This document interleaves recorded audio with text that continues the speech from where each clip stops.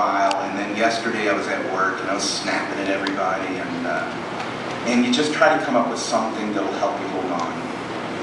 And a couple of thoughts have come to mind. If I can articulate them, I'll try.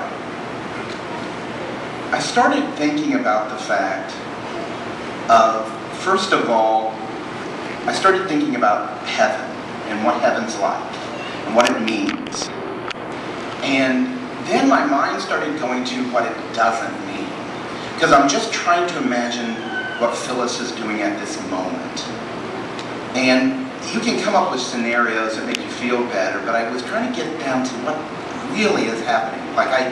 My imagination takes me to this place where her and Dad are sitting at, by the way, there's a Flat Rock in heaven. There's this place called the Flat Rock down in Kentucky that my dad would take me to fish. Never caught one fish. The best fishing I've ever had in my life, sitting by my dad on the Flat Rock.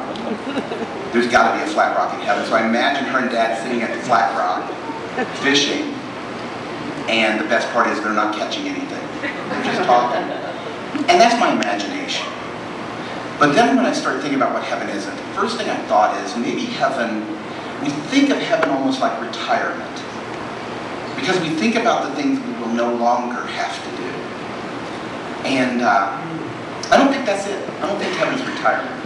Because I imagine me retiring and maybe a day or two into retirement, I wake up and forget that I'm retired and say, I gotta get up for work. No, I don't. I don't have to do anything. I don't think that's heaven. Because I think what you do in heaven, according to the scripture, is it's not about what you stop doing, it's about what you get to start doing.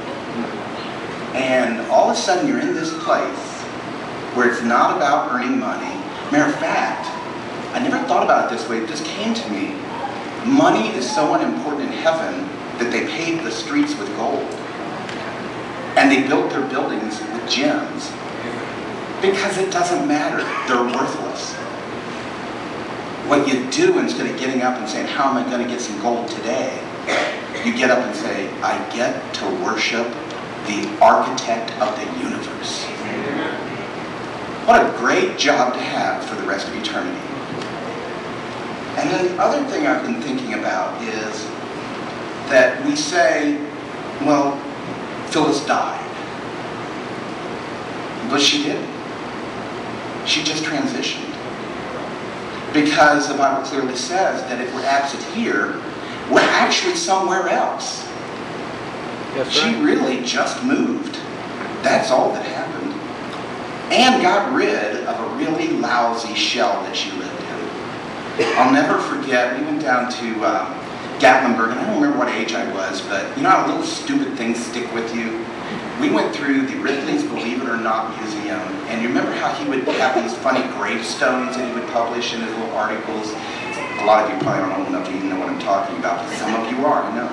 And one of the ones that was there that I stood there and read, and I remember so clearly today, was this guy named Solomon Pease had died, and it said, Solomon Pease. Pease is not here, only the pod. Pease went home to be with God.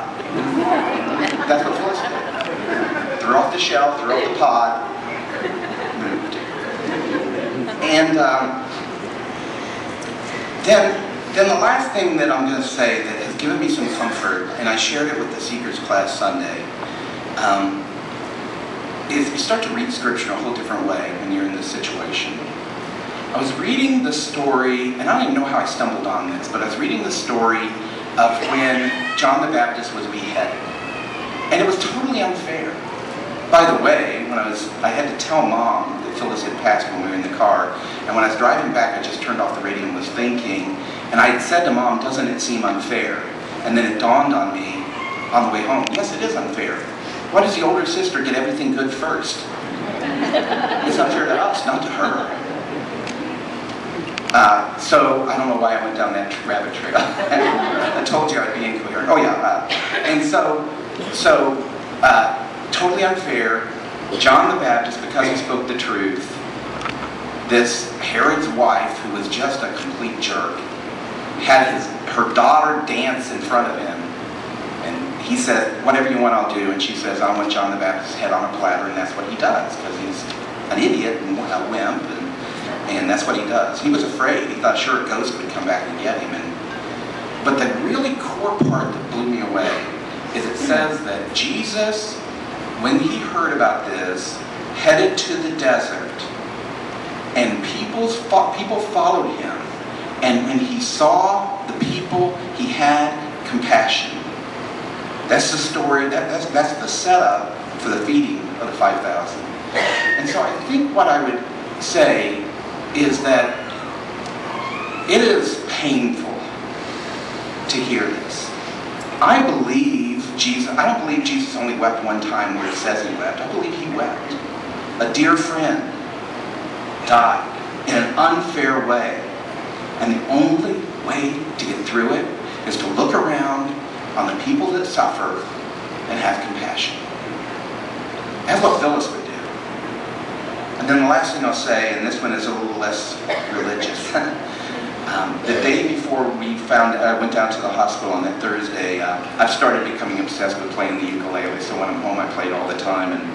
And I'm learning different songs, trying to learn different chords, so I play all these different songs. And one of the songs I just started trying to learn, because it has some interesting chords, is a song by Carole King called So Far Away. And it's a love song, and it's about, angst about love, being separated.